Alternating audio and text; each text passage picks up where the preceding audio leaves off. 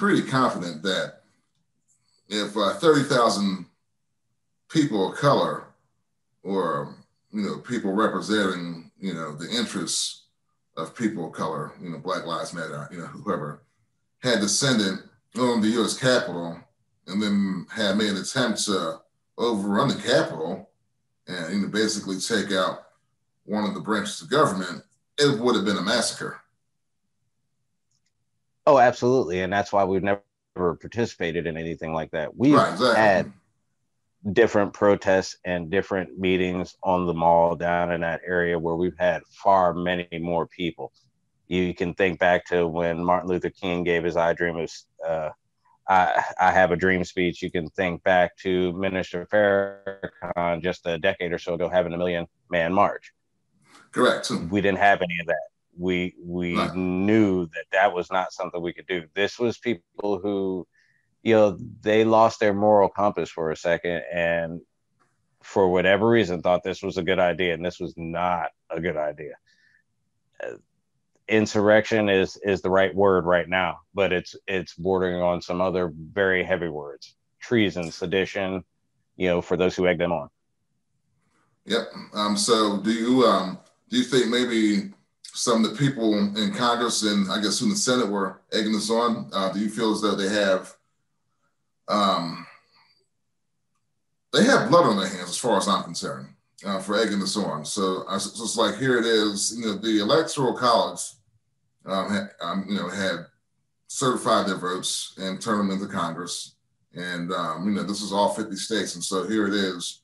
You had these people who didn't like the results, who were trying to overturn the election in Congress. And like I said, there were, Ted Cruz, there's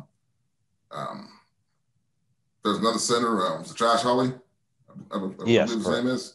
Yeah. Yes. I mean, just egging these protesters on, Rudy Giuliani, Trump's kids, they're complicit in this. And I think the two senators, for sure, need to either be thrown out of Congress or they need to be resigned. As far as the rest of them, I think they should be brought up on charges of treason. That's just my take on it. Well, it's funny as that the election challenge, I think that, it was their right to bring that challenge on the floor. Right. There's precedent for that. I don't think anything they did there was wrong, but we've heard the rhetoric before from some of those same people. And then later on in the night, we started to hear it again. What I also started noticing is some of those same senators and Congress people who backed that challenge after the riot backed out of that challenge. And that was encouraging. Right. Yeah. Right. Yes, it was encouraging. It was the right thing to do because that was that aha moment. Like, wait, okay. Right. It's like, we almost got killed down here, behind this. Yes. I'm all for exercising the rights of the Constitution if they're available to you. That's why it's there.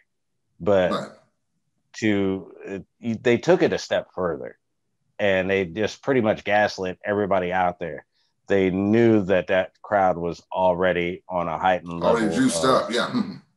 Yes, absolutely. And to keep, smacking them with the same thing. How long were you expecting that particular dam to hold before, water started springing through and then the whole thing collapses? And that's what happened. Collapses. Yes. Yes, indeed.